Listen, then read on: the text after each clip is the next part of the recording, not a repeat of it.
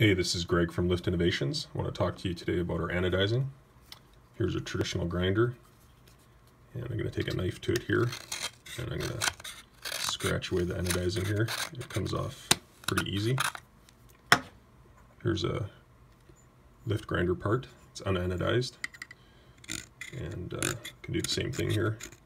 Aluminum will just come off, and then we'll try our lift grinder here.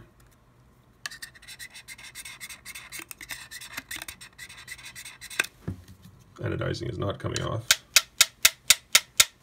Give it a couple whacks here with the blade. Got a couple of scratches there from the blade hitting it. Otherwise it's okay.